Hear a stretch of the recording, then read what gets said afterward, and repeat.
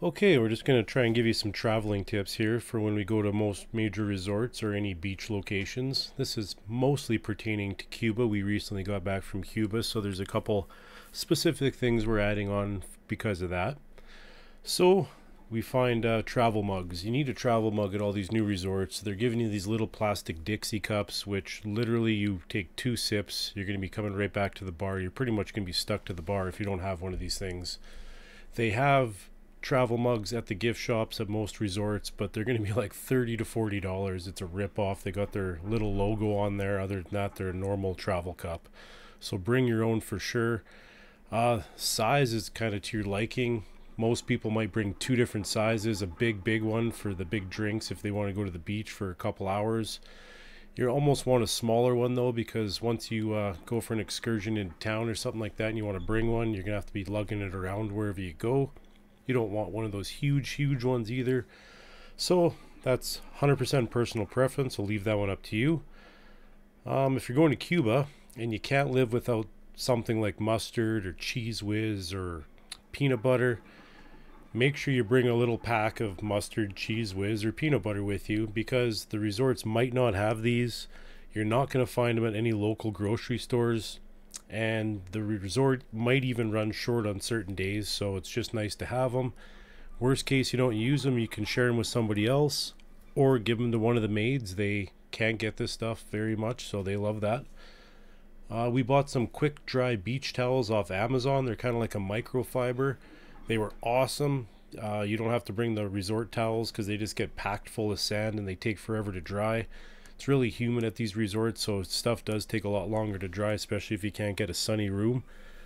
So these towels, they would dry in the wind on the beach right after use. They were pretty good. They packed up into pretty much a small Nalgene water bottle. Very small, very light. Nice patterns on them, and they're under 20 bucks, so good deal too. Beach blanket was also nice to have. Bought this big beach blanket off Amazon. Had a couple pegs and these little pockets where you could put the sand in it to weigh it down, so the wind was not a problem. This worked very well. We could set it up wherever we wanted to.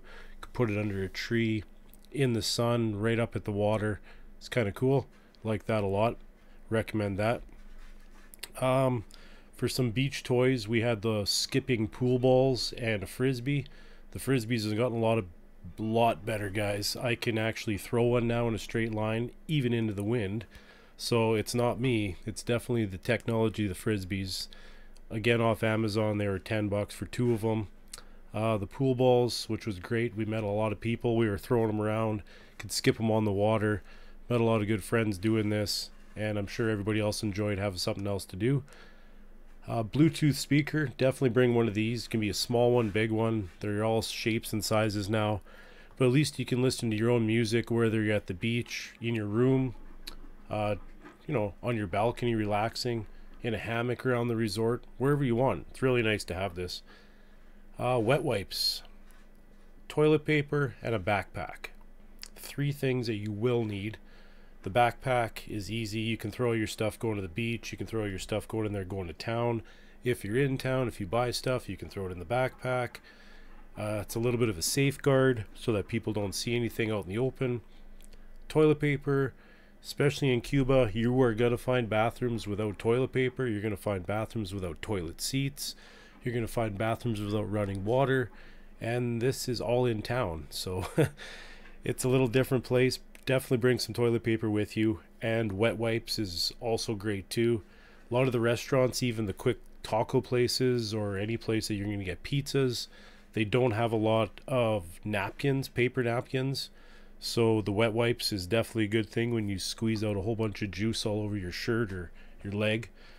We did that a couple times. Travel chargers. Some of the older resorts in Cuba are going to be 220 volt and not have the same plugins or adapt to the plugins that you have on your normal North American chargers. They have a 2-pin, it's like a round pin connector. You can get those again off Amazon. They're really cheap. 10-15 bucks will get you 2 of them. Don't need anything fancy. I've seen $50-$60 ones. They're not going to do anything fancier than that, other than if you have a curling iron or something that's going to use a lot of electricity. Apparently those have something that you need for that, so look into that if need be. A flashlight's a great idea. The resorts can lose power, we've heard, for up to a couple hours at a time.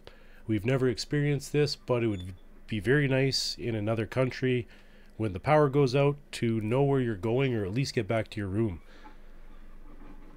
Snacks. If you guys like or enjoy snacks, it could be pops or chocolate bars or peanuts, gum. It's very hard to find that stuff out here. They don't really have any at the resorts that we've seen. The pop is more of a Fanta style, no name kind of brand. They don't have any Pepsi or Coke or anything like that that we found. We did find one place that had 7-Up, just 7-Up. That was different. But yeah, if you guys drink Coke Zero or anything like that, Pepsi, anything, you're not going to find it there. So bring what you want for that. Energy drinks, we brought 10 energy drinks with us just in case. There was energy drinks we did see at one place, but they were pretty pricey. So again, if you can bring those, if you want them, bring them. Another thing is simple as gum. We didn't find any gum any places we went to. We didn't look too hard for it because we did bring it. But even giving it to the locals was a treat because they got a thrill out of it. And they just kept smelling the package because they've never smelt that kind of gum before. It was kind of neat. Just a $1-2 gift, and it made their day, which was awesome to see.